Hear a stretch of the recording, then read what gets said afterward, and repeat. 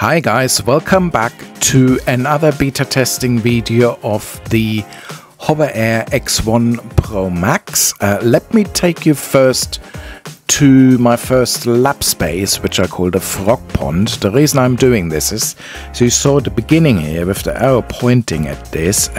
This is basically trying out and beta testing the new OmniTerrain flying feature that comes with the HOVERAir X1 ProMax and the HOVERAir X1 Pro. Now the idea is, first of all, my understanding, this is what the 00 Robotics told me, none of their drones have got built-in GPS, satellite-based positioning system, which means they have to use enhanced AI and computer vision to find, understand, analyze their terrain where they are. Now, as you know, previously with the HOVERAir X1, you weren't able, well, some people actually have achieved that, but a lot of people also have crashed, actually. You weren't able to fly above water, above snow, other reflective surfaces, and also cliffs or cliff edges that were, I think, deeper than 15 meters or so.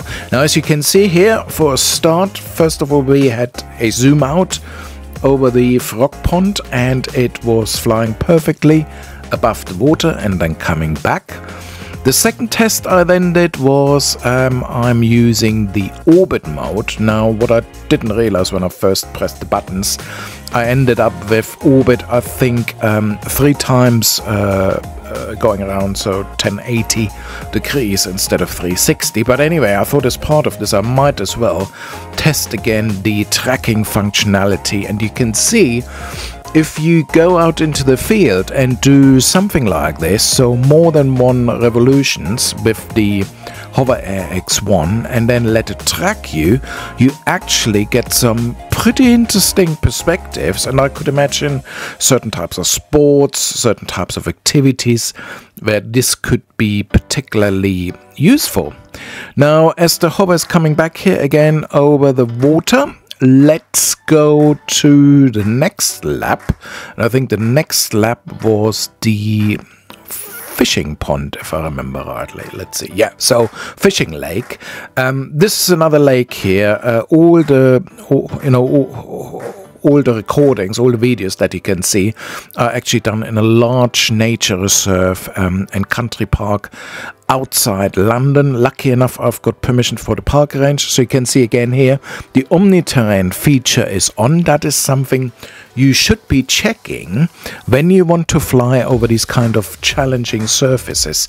So reflective surface, water, snow and cliff edges, and you can see here I took the hover right up, right out over the lake.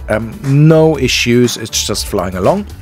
And also what I want to show you here is the new button functionality, because you don't need to necessarily use the smartphone anymore to select the functions you want to use. You can basically toggle through by pressing left and right, then selecting what you want, and then pressing briefly the selector button, and that's it. You set in, and that works for all the flying modes that are currently on the HOVERAir X1 ProMax. You can see a seagull flying past here. Pretty calm day, I have to say. Didn't have the best weather over the last couple of days or so. This was taken in between a heavy thunderstorm and then heavy rain, so I had to go out quickly. This was on the next day then. Let me take you to my third lab, which is a different lake. That's a duck lake. I was playing around a little bit with the zoom out first here as well, and this one is actually manual control mode. I did overlay part of the zoom flying in here, so if you say, hang on a minute, these two videos don't synchronize, the one on the big screen is basically the footage from the hover in the manual flight, whereas the one in the inset screen is the one taken whilst I was doing I think it was a 10-meter zoom out over the lake, just to give you an idea of what this looks like. This was actually quite windy day, so you can see the waves here on the lake surface. Wasn't the best weather, I would argue. Probably somewhat low light conditions, certainly quite grey.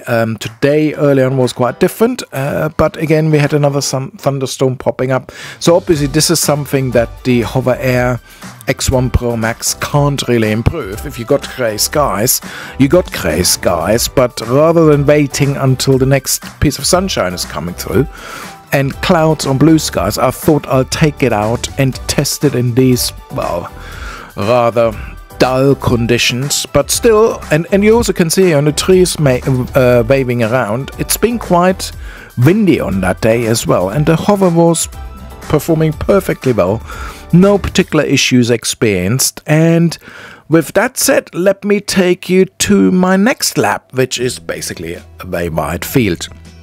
The idea here is, and I'm speeding this up a little bit, by the way, all the footage you can see is coming straight off the hover, no color grading, nothing done with it other than editing, meaning trimming it, and in this case speeding it up because I wanted to show you. I took it out distance wise up to more than 100 meters to see how the connectivity works. You can see the manual control screen here, so this was all controlled with a smartphone only. I haven't got any controller, I haven't got any beacon, I haven't got any joystick yet.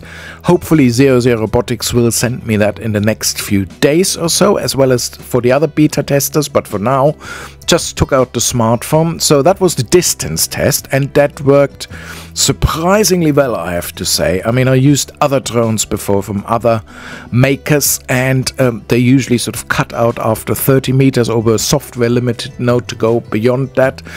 And at 40 or 50 meters, even with a Wi-Fi extender, you find that the connectivity often drops out.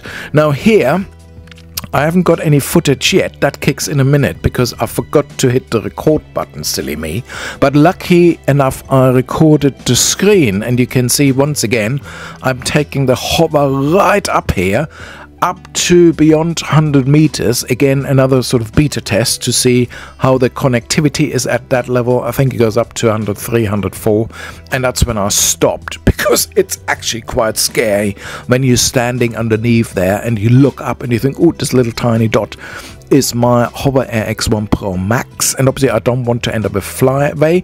You can also see here very quickly, I noticed there is some additional camera settings, exposure values and ISO in here. I haven't tried these out yet. In fact, I haven't actually done a proper beta test of the app version yet. I'll just bring it up again so you see it again. Haven't done a proper beta test of the app version yet, and you can see here I noticed, oh, I'm actually forgot to record. So I'm recording now. And for the remainder of this beta testing video, you get to see a little bit of the manual control screen. Obviously, you got virtual sticks here. I got to say this is going down rather slow because the 00 Robotics team in the last firmware update, when they rolled that out to us beta testers, were actually rolling out a cine mode or cine-like mode to see what that looks like, which means all the movements are soft, so including the throttle up, throttle down, your left, your right, and then also pitch, roll axis, all quite slow and quite timid, which means it takes a while to get the hover back from, well, we know, 60 meters distance down to actually to land. And in a little while I'm taking off the manual control screen, which gives you an opportunity to just enjoy a little bit of the footage coming out of the HOVERair X1 ProMax.